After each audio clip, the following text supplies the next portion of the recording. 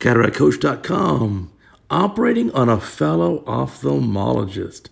And his request, make it perfect, and I want a video of it.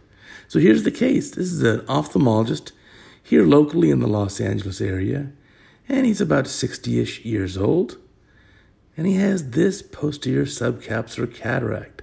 So we're instilling some anesthetic inside the eye, some preservative-free lidocaine, which was diluted with bath salt solution. Now, of course, for a fellow ophthalmologist, he actually knows exactly what he wants. We did the lens calculations together. He's chosen a refractive outcome of about -1/4. And he knows he has a little bit of against the rule astigmatism, so we'll make this phaco incision here temporally on the steep axis. That should get him pretty neutral, just about to zero corneal astigmatism afterwards. So there's that posterior subcapsular cataract. I just want to look here. That's about the size of the rexus we want to make. So we'll measure those forceps. We want a nice 5 millimeter capsulorhexis, maybe 5.5, and we'll tear that. Now you may be asking, why didn't you use a femtosecond laser? I mean, you have it in your surgery center. Well, this ophthalmologist said, I'd rather have you do it with your own hands. You don't need a laser. So there's our rexus, looks pretty good. Let's take a look here at this opacity. Now, I just want to make sure that there are no components of posterior polar. And I think we're okay here. So we'll look at the red reflex, see the fluid waves going back, and it goes pretty smoothly all the way across that. I'm looking very carefully just to make sure we see that goes across smoothly. It does. So for sure, this is posterior subcapsular, not posterior polar. We do a little bit of higher dissection here. All looks pretty good. This surgeon wants monofocal aspheric IOL, so we'll be putting in a single-piece acrylic lens in that regard.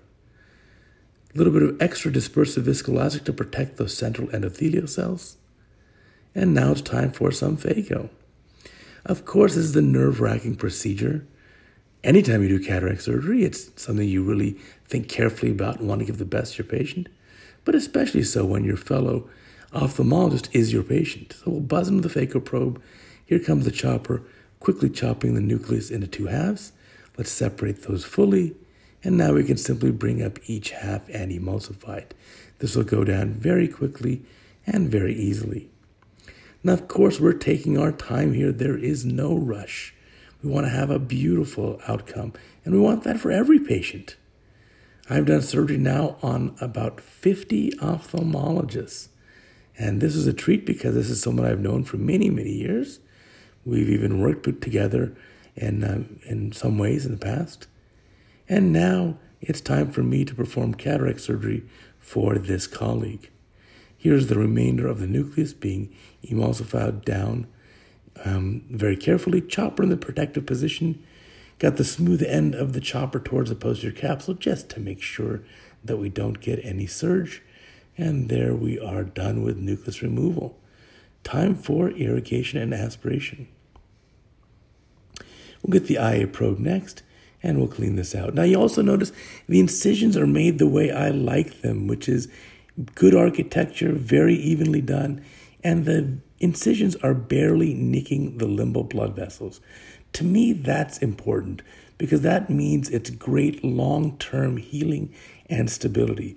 These very slightly vascularized incisions will not be able to be opened up very easily in the future. So if there's a car accident, an airbag hits in the face, something happens, these incisions are sealed shut permanently. They're good. So let's do a little polishing here of the undersurface of the anterior capsular rim. That looks great. You can still see some streaks of our dispersive viscoelastic in the eye. Of course, that'll all come out at the end. Now we have made our incision here, a 2.75 incision, and we made that temporally, and that is because this doctor has some against the rule astigmatism, and that 2.75 incision is going to be beneficial compared to a smaller one. Injecting our cohesive viscoelastic, filling up the capsular bag, and there we see we have a nice rexus, and you can see the Purkinje images in the center of that rexus. So rexus is nicely centered. We're going to deliver the lens. Here comes our single piece acrylic lens. And that goes in the capsular bag nicely. And the surgeon here which is me, chose for the patient, which is also an ophthalmologist, another surgeon, this lens with the very slight tint to it, and that was for patient preference. Rotating the lens into good position, we see we have a very nice overlap of the optic by the capsulorhexis. Let's go behind the optic and remove viscoelastic and finish up the case. So we always wonder to ourselves, well, what would I want if I was having surgery?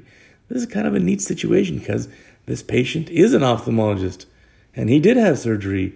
And now you can see what he chose, a monofocal aspheric lens with a goal of pretty close to plano, just a slight degree of myopia, and an incision to help decrease his astigmatism.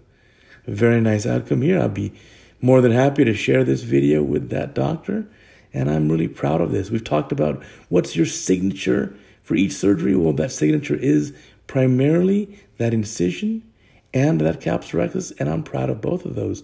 Those look really good. So sealing up the incision here. Let's go inside the eye, just making sure we don't have any viscoelastic stuck in the angle of the eye. Centering up the eye well, exactly where we want it. We're going to center it just a little bit more. Of course, this type of eyeball is a little bit tacky, so it'll stay exactly where we put it, and that just looks beautiful. So thank you, fellow surgeon, for trusting me with your own eyes. Of course, it's an honor. And thanks for watching.